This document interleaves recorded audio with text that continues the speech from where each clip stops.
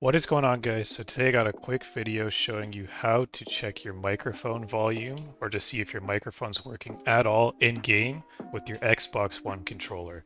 Now I just want to clarify that your Xbox One controller actually is not what's picking up your voice here, but you can use it to check if your microphone's working without having to alt tab out of your game or all that. So if your controller's connected, just press the Xbox home button, which is the glowing X on your controller.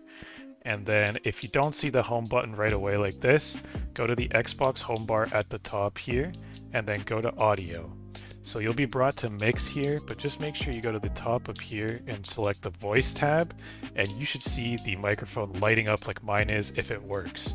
And then if it doesn't, you can also just change what it is, I believe, but I don't have any other options, so that's the only option I have. And then you can also choose some other outputs and inputs down here as well. So like this is great because you don't have to leave the game. You can just do this with the controller really quick and then press B when you're done and you're back in the game ready to go. So, that's all I really had for this tip. Short video, guys, I know, but hopefully you found it helpful. If you did, drop a like. Don't forget to subscribe. Thanks for watching.